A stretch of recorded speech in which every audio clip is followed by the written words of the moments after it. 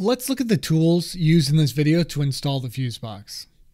12 gauge wire, wire stripper, cutter, and crimper, drill with Phillips head, 8mm wrench, nuts, bolts, screws for mounting, number 10 ring terminals for 12 gauge wire.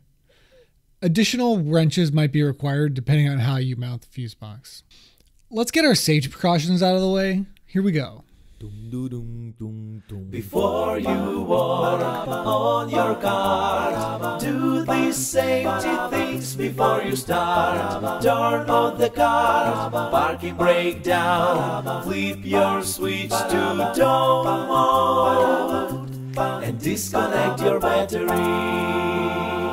Hey, this is Paul from Streetwise Carts, and before we jump in, I just want to let you know that this video is part of our free street legalization mini course available at streetwisecarts.com. Signing up for this course also gives you our downloadable parts buying worksheet. This free mini course is the installation portion of our full street legalization course that goes over all the state paperwork and compliance issues that you need to be aware of when converting your golf cart to a street legal LSV.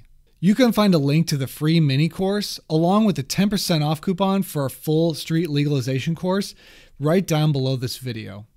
All right, let's jump back in. First, let's mount the box. If you have room, it's nice to mount it near a voltage reducer. Otherwise, find an easy access place for it. I'm mounting mine on my removable panel that we used in the voltage reducer video. Next, we'll need to crimp on ring terminals to our 12 gauge wire, one to each wire. Then we'll attach it to our main positive and negative terminal on our fuse box. At this point, I'm going to finger tighten it.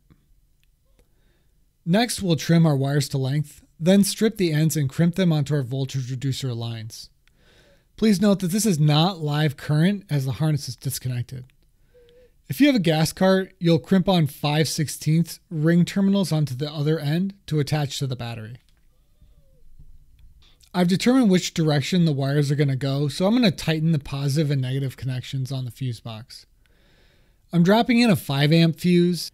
Now I'm going to attach the top panel and screw it all down. Lastly, I'm going to connect the harness, and now my connections are all good to go.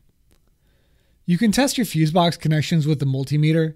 Make sure you have a fuse inserted and that you're getting power from the key switch if you have it wired.